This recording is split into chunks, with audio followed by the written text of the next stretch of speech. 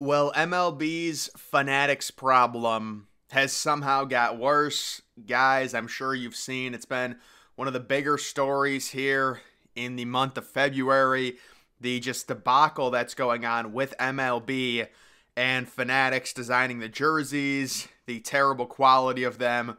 We know about the fonts on the back, and the font, honestly, my opinion of it, if it was just one team that had their jerseys like that with the really crooked, kind of lettering, I would think it's kind of cool. But the fact that it's all of the MLB teams, it really is just really cheap. But it's gotten worse, right? Because we all know the quality is terrible. People are saying they need to redo the jerseys completely before the season, but look at these new photos we got of the pants. You can literally, during interviews, see right through the pants. Look at the guy on the left. It looks like he's wearing a bikini. And I mean, some of these photos, I'm not gonna lie, I'm not gonna show some of them. You can see guys' nuts. Hey, I mean, it is so bad. How did these things get okayed? And then people are arguing, oh, it's Nike's fault for the pants. No, this is Fanatics. That Nike just puts their name on these jerseys, the logo on the jerseys. This is 100% Fanatics quality, and you can tell they're just extremely cheaply made. So we thought it was bad enough with the numbers and how curved they were and how weird it was on the back. It's actually even worse because you can see guys with their shirts tucked in. It looks horrible. The presentation of this is just pathetic for MLB, a multi-billion-dollar league. I mean, people were already calling for these to be removed before. Before we got a look and saw how bad the pants were. Trey Turner comes out and says, I know everyone hates them. We all liked what we had. We understand business, but I think everyone wanted to keep it the same way for the most part, with some tweaks here or there. They're trying to make the jerseys and the pants lighter, but in doing so, they've completely watered down the overall product, and you can see even the intricacies of these jerseys. The Philadelphia Phillies in-game jerseys don't appear to be chain-stitched, something that's been a hallmark of the Phillies jerseys for decades. So there are the new ones, and you can just tell the lines in the jerseys appear a lot darker, almost like they've been photoshopped on versus what the Phillies jerseys used to be. And yeah, this is probably the best part of the whole debacle. Fanatics' new jerseys are so trash that their customer service team is responding, oops, that looks wrong, please contact us so we can replace your screwed up jersey, not realizing they're replying to a photo of an actual MLB player's jersey. The Fanatics support team is scrambling, trying to apologize to everyone, and apparently somebody posted a major league player's jersey, and Fanatics in an auto reply under it said, we're sorry your jersey sucks, please message us, when in reality it was an MLB player's real jersey. That is how bad the debacle's gotten. And then you can see Fanatics, they haven't tweeted or, I don't know, posted, whatever you want to call it, since the 15th, about 8 days ago. And you can see they just got ratioed to hell, 216 replies versus 5 retweets and only 18 likes. So we'll have to see what happens in terms of Fanatics, but I would assume there's going to have to be some type of massive recall or something when it comes to these jerseys. It was one thing with the weird, kind of curved back of the jerseys. That was very strange. But on top of that, the quality of the pants and seeing through them. And someone else was saying in some of the tweets, like, oh, you could see through normal white pants in perfect lighting. No, that's not how. These things are completely different. You can tell the dude looks like he's got a friggin' bikini on. It's a problem, and it's different.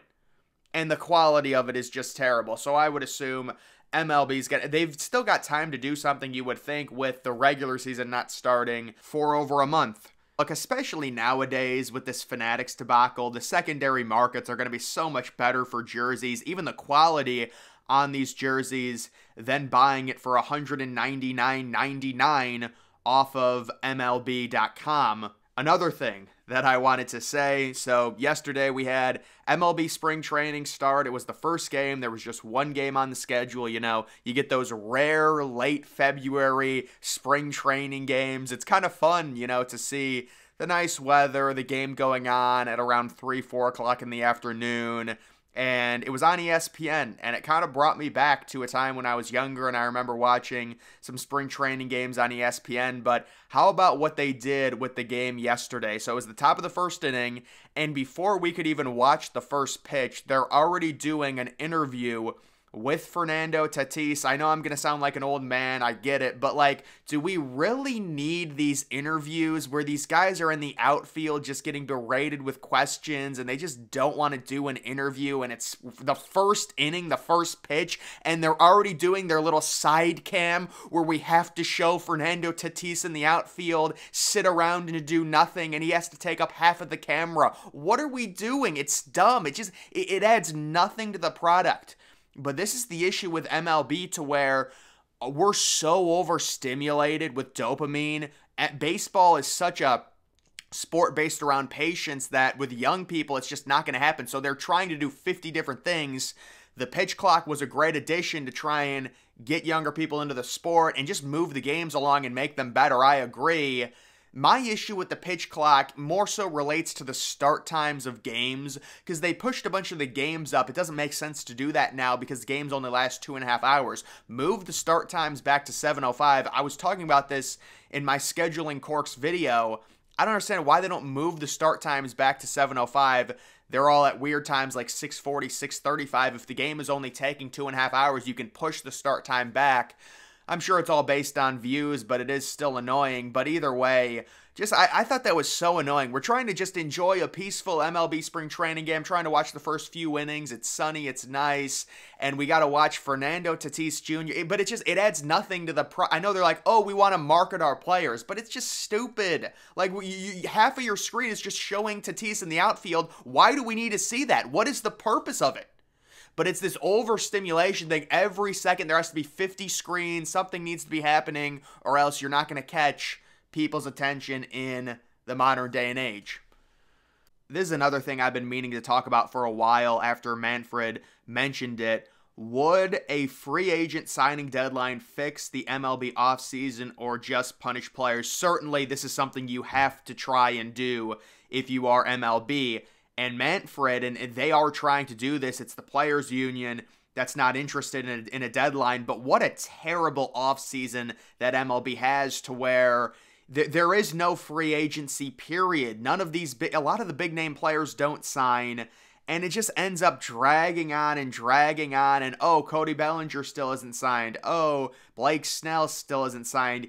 It would be so much better for the sport and for eyeballs to put a deadline on it. Just like, I mean, look at NBA and the frenzy that they have over, like, in early July, like a 1 week, 2 week time period. The amount of publicity they get just from that in their offseason after the season is over compared to what MLB is doing. It's not even close. This is an unfortunate situation with the players' union and players holding out, and I feel like players lose leverage the longer they sit around and do nothing. And how many times do we see the pitchers wait to sign into March and then they're not even ready for opening day? That should never happen if you're perfectly healthy and you're 27 years old and you're in your prime, but you're holding out for $1 extra million. I understand the idea behind it. It's a business move, but I think it's just ridiculous, and I would hope this would somehow be solved. But again, MLB could use something to liven up the offseason. But I think a signing deadline is the wrong way to go about it. The penalties for not signing before the deadline have to be equally hard on the team as the player. Otherwise, it would just be a mechanism teams use to squeeze players into below market contracts. I don't understand this. This will not only force players to sign, but it will also incentivize teams to actually give their best offer in a certain period. It's a two-way street.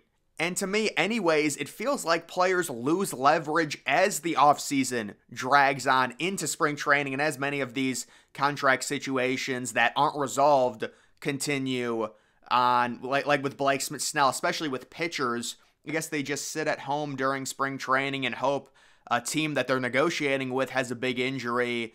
But either way, guys, that is going to do it for this video. Make sure you follow me on X. Link to that's always in the description.